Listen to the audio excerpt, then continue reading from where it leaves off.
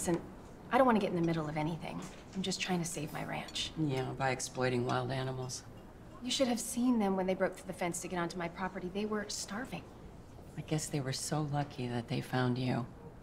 So you could brand them and geld them and saddle them and take away their freedom. Well, it was either that or turn them over to the OLM.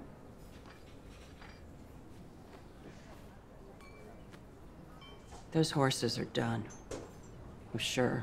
They'll work as slaves for a couple of years and you'll fawn over them as your pets. Then they'll get old. And then someone will shoot them in the head. I've seen what happens when they're broken by human hands. Why don't you just leave them alone?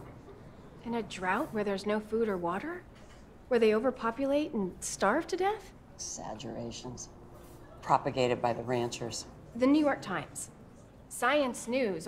Why would they lie? Because they sell ad space to the ranchers who don't want to share the grazing land that they have because it'll lower profit margins. Exploiting defenseless animals is irrefutably wicked. I am here to protect them at any cost. So if you don't stop what you're doing, I will make an example out of you.